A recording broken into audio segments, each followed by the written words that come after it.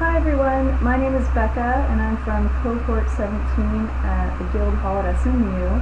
I'm going to be telling you how to assign K-DOP collisions to static meshes, and Dallas is here to demonstrate for us.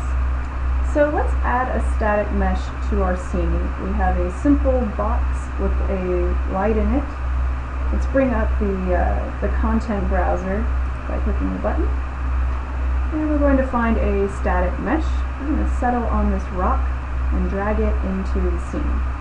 That's pretty big, so we'll resize it for you. And to bring up the static mesh editor, we're going to double click your static mesh. Alright, so there's our object.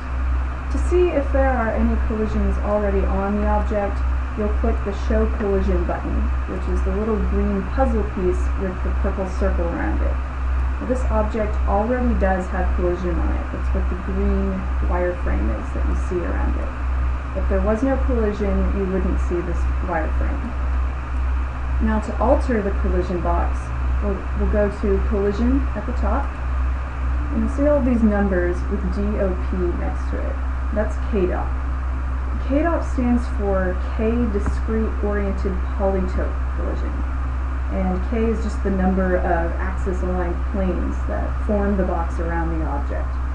So whichever number you choose is how many planes that are going to go around your object. You'll see that 10 has a number of different axes.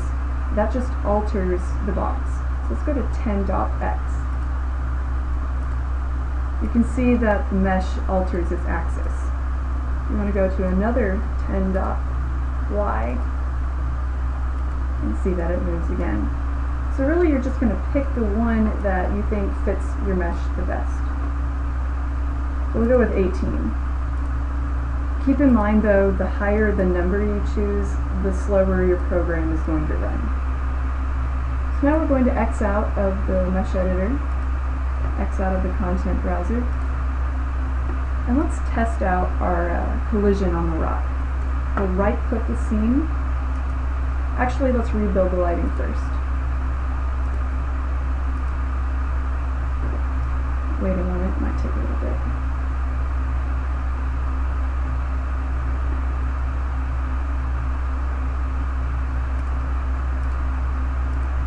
Right-click, go to play from here. Now you can see that we can't go through the object, and that's because of that collision box around it. We can't shoot it. Bullets don't go through it either. Again, this is the collision box working.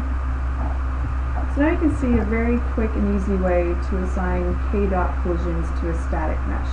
Thanks for watching.